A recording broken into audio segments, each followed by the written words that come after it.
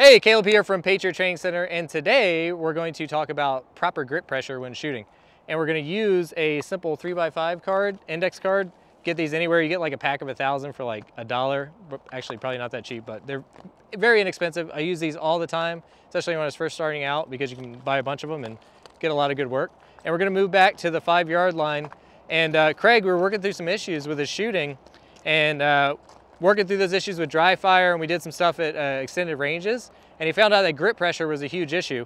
So again, we talked about this in other videos, and in class we talk about it all the time, is because we want to try to control recoil and keep a good firm hold on the gun. A lot of times we grip way too hard with our firing hand, which is fine when you're kind of starting out, but when you need a higher level of precision and you got to make those tight shots, gripping too hard with your firing hand can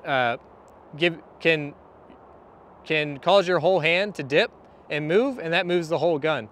So we don't want too much tension in our firing hand. The other hand, you can grip as hard as you want, but it's the one that's firing the gun, that's operating the trigger finger, that we have to worry about, okay? So let's go ahead and load up here, and we're gonna shoot the 3x5 card again. Go ahead, it's on you. All right, so that left one there that's got the lines on it. And let's zoom in on his hands here. And then one way he can just consciously with his brain think about what tension he has in his hand here. All right, dead center, perfect. And if you're helping out your buddy, you can kind of look at it. Like, I see a little bit of white in your hand, so I'm thinking there's some tension in your thumb there.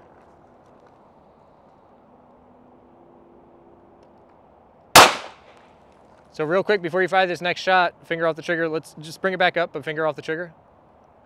No, you're firing grip, like you're aiming and you're about to do it, but finger off the trigger. There you go. Okay, so let's talk about some of the things that can happen here. If he's got too much tension in his hand, then down here, it's kind of like, sometimes they call it milking the grip.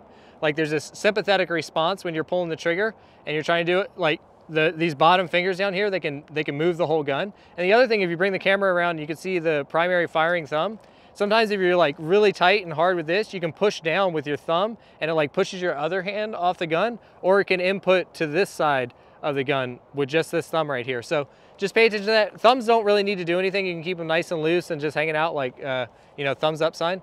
But those are some of the things to look out for. So firing hand, you can mess with the tension there, but always squeeze them pretty hard with this support hand, okay? So go ahead and do 3 more shots there. Keep them on the 3x5 card. Let's just pay attention to that grip pressure in your firing hand. Proper follow through. And one more shot.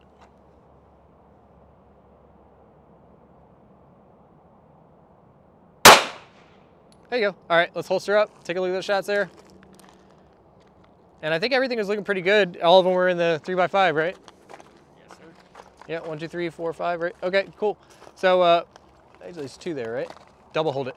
So that's how you can kind of diagnose some of the issues that you're having. This can show up as like shooting low left or shooting like to the far left or something like that. Because normally that's if you're right-handed, right? Because it's whatever that firing hand is, you're kind of moving into the gun.